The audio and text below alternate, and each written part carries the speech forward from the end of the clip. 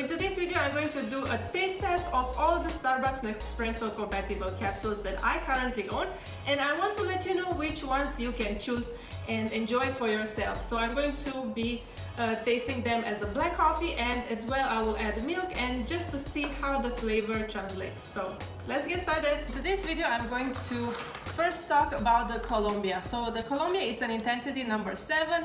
It's one of the mildest Starbucks coffee pods that you can find, and they mentioned that it's a single origin and you can have it both as an espresso or a lungo.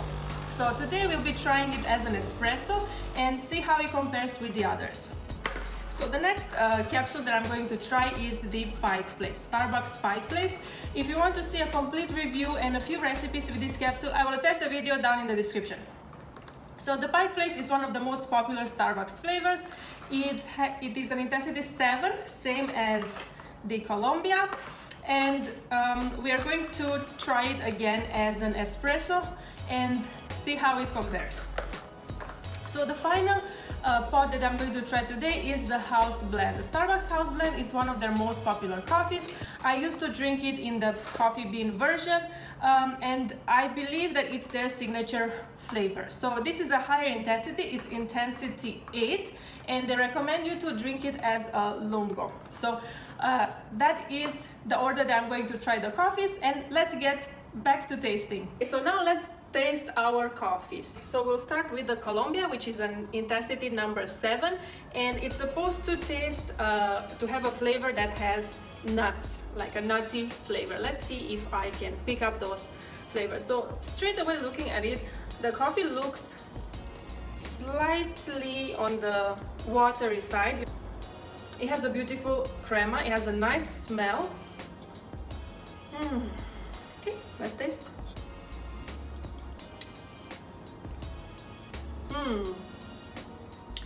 Straight away I can tell this tastes very acidic. If you're not familiar, acidic coffee tastes a bit sour, a bit like a dry wine kind of feeling in your mouth. It's not something that I really like. So far I can smell the notes of the nuts. It's like a nutty flavor, but I can't really taste them on my tongue. All I can feel is bitter and kind of sourish taste. So I hope this will change once I add milk. Yeah, definitely as the longer you let it sit, it tastes even more sour.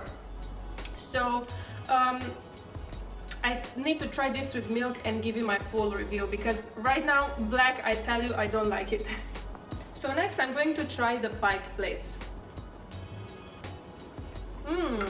Right off the bat, I can tell from smelling it that it smells like cocoa powder, which is something that I like. It's definitely not as nutty and pungent as the Colombia.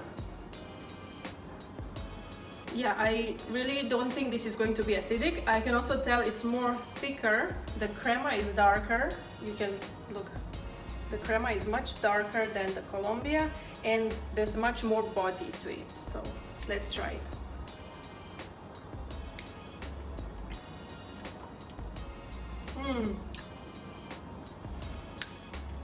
I can definitely taste the cocoa and slightly, yeah, I think this one is really balanced pod.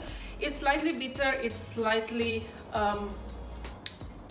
nutty. I also feel more nuts than I feel in the Colombia, and it also has a smell of cocoa powder. So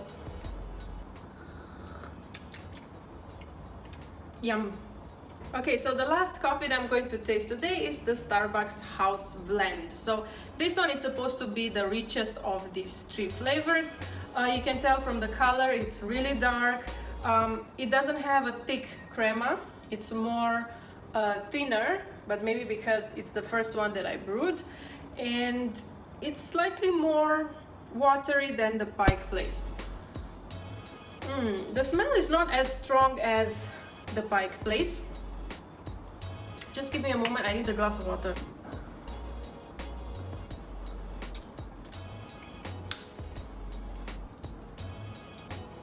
Yeah, the house blend has that signature bitter, dark roast taste that I think all the Starbucks lovers will be used to, and you'll definitely love this one if you like the coffee that they serve at Starbucks stores.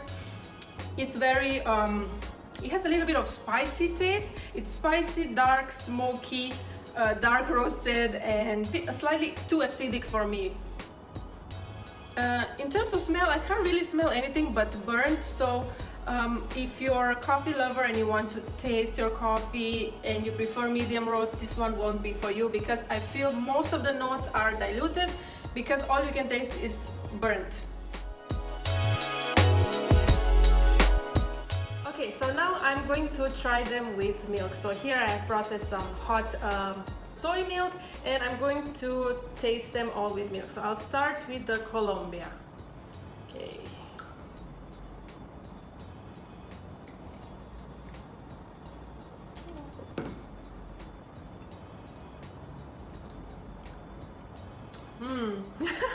This is so interesting.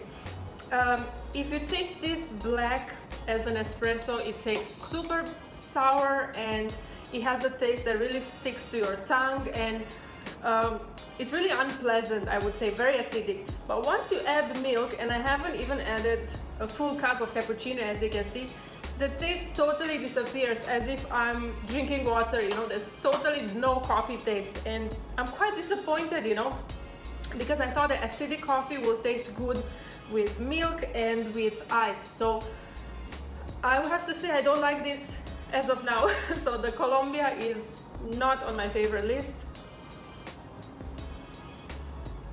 I can still smell nutty flavor, but that's all. There's no more coffee taste, and I'm really disappointed. So on a scale of 1 to 10, I would give this one a 2. Not for me. Okay, now next let's try the Pike place.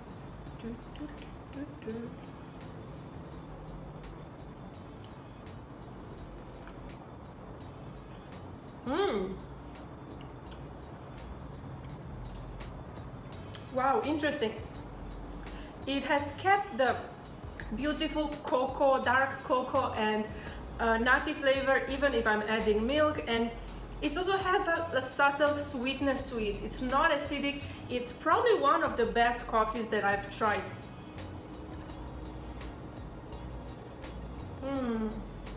Yep. It's really something that I would recommend. I would give this one maybe an 8 out of 10. Yeah, it's really nice chocolatey and nutty flavor. Down to the last coffee that we're trying today. So this is the Starbucks House Blend. Let's add some milk and see how it tastes.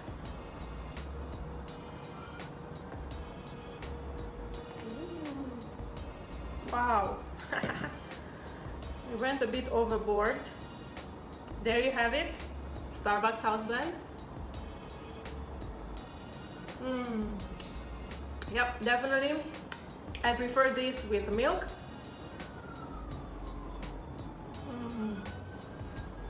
It still tastes dark roast, it still tastes very smoky, but I feel the acidity has slightly cooled down, has toned down the acidity, and especially if you are used to that Starbucks signature flavor of dark roast coffee, I think you will like this one. Let me take one more sip.